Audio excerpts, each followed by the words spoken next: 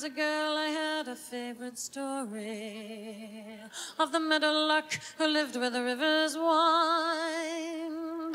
Her voice could match the angels in its glory, but she was blind. The lark was blind. The king of the rivers took her to his palace, where the walls were burnished bronze and golden braid, and he fed her fruit and nuts from an ivory chalice, and he prayed, "Sing for me, my meadowlark, sing for me of the silver morning, set me free, my meadowlark, and I'll buy you a priceless jewel and cloth of brocade and crewel, and I'll love you for life if you will sing for me." Then one day as the lark sang by the water, the god of the sun heard her in his flight, and her singing moved him, so he came and brought her the gift of sight.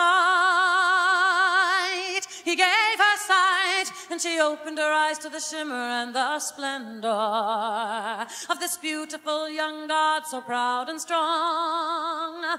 And he called to the lark in a voice both rough and tender, "Come along, fly with me, my meadowlark, fly with me on the silver morning, past the sea where the dolphins bark. We will dance on the coral beaches, make a feast of the plums and peaches, just as far as your vision reaches. Fly with me." But the meadowlark said no, for the old king loved her so.